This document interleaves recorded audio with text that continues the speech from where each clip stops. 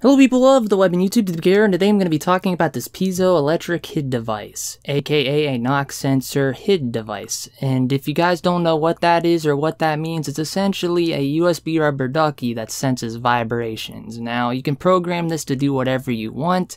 Originally, I made this to be a little prank device. You know, you give this to a friend, you sneakily plug it in the back of their computer and hide it away somewhere or something. You just wait for them to come home and they smack their desk and all of a sudden stuff on their computer just starts going haywire, you know?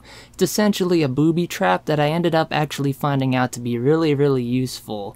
Like, technically I keep this thing plugged in my computer at all times now, ever since I made it 2 weeks ago.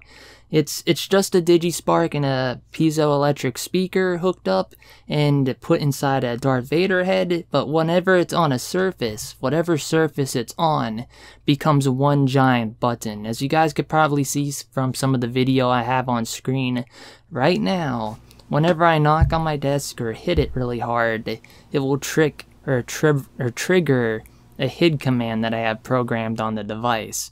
Now, the one command I like to use normally is the knock command to minimize my windows. Essentially, I knock, it minimizes my windows, and I could do whatever else, and whenever I'm done, I knock again, it opens my windows back up. It's a really cool function, and I could definitely see somebody who's maybe impaired really enjoying this. Like, they could tie it or hook it onto their door or a wall, and they could just kick the wall to do a command in a game or something. It's really cool, and I'm surprised how there isn't like a commercial product available that does this kind of a thing, you know, without coding. But yeah, with that said, speaking of coding, it was fairly hard to code for, and this is going to make a loud noise, so forgive me, because I used a Digispark. Now, for those of you that don't know, the Digispark requires some special kind of commands in order to do analog read and write functions, so I had to play around with it a bit, but in the end I got it working, even though I had to take it apart once because, pin 5, if you have a knockoff Digispark and you didn't know this, if you put a current through pin 5, it resets the Digispark, and I had to undo that, so I had to take it off pin 5, put it to pin 2, and ever since I did that, it seemed like it worked pretty good. It reads my analog inputs, and there's even a setting in the code, which is called a threshold. You can change it to a lower number, which makes it more sensitive. In my case, I like keeping it on 3 since this desk is very sturdy. It needs all the sensitivity it can get.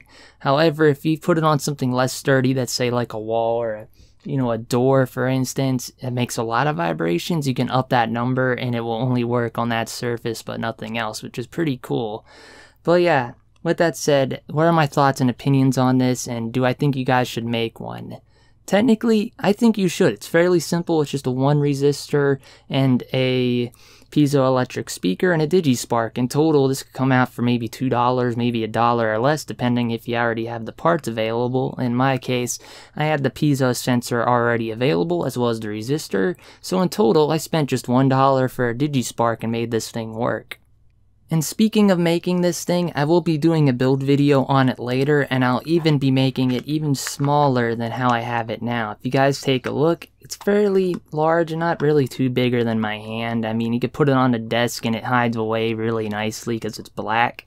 And with that said, I can actually shrink this down a lot more yet. And the only reason why I didn't shrink this one down is because I kept this plastic frame for the piezo speaker. I wasn't too sure how flat this thing would have to get to the table, and keeping the plastic frame in there kept it kind of centered inside the head. However, if you remove that frame and just hot glue it to the inside of this near the bottom somewhere, I think you can use even smaller objects and hide this thing away in them, and you should be able to get away with it fairly good.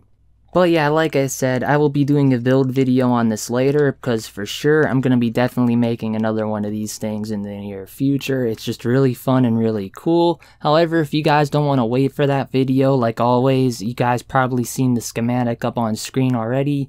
I will be offering that down below in the description too, as well as a parts list. That way you guys can go and buy the parts and make this thing early if you want, before I make another one. However, if you guys want to wait, I will be doing a DIY build video for this thing. Then you guys can follow me along with programming it, as well as setting it up. But yeah, guys, like I said, that's pretty much it for today's video. I'm sorry if it came off a little bit rushed or unprofessional. It's just, I wanted to make this before things got any more busy, and plus, I just really wanted to show this thing off. It turned out being really cool and really fun to mess with, and I just didn't expect it to be something I'd grow to love over this past week and a half, but who knew, it actually did. But yeah, with that said, I'm gonna leave today's video off here now. DTPK signing off. Peace. Just insert it into your DS, and okay, jokes aside, we're gonna need to do more than that. Anyway, you basically want to wire up a wire right to your Arduino to the analog input on